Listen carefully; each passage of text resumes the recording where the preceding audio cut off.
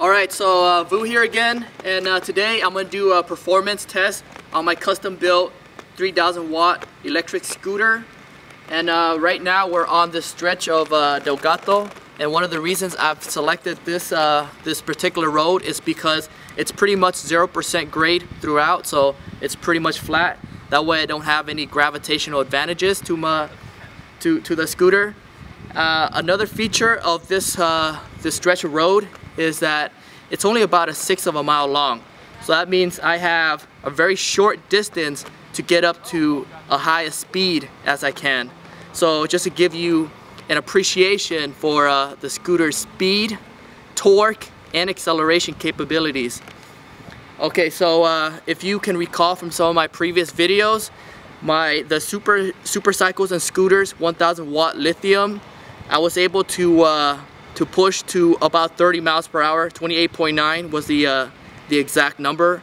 And then the 1500 watt lithium scooter, I was able to max it out at about 35, 36 miles per hour. So I'm gonna try to see if this custom built scooter can beat those numbers. All right. So if you come over here,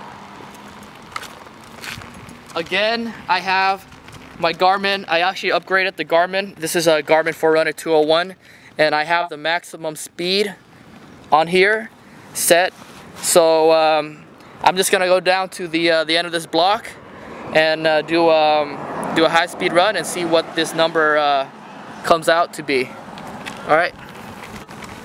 All right. So right now I want to reset it. Let me stop.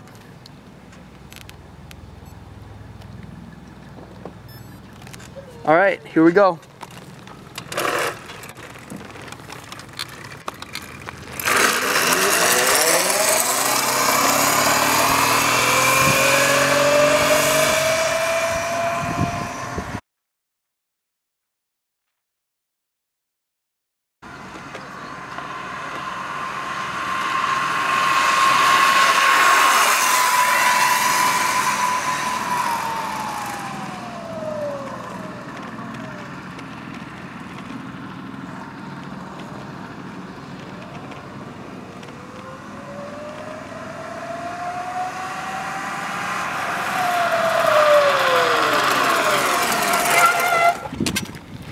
Alright, so I was able to get 38.8 miles per hour.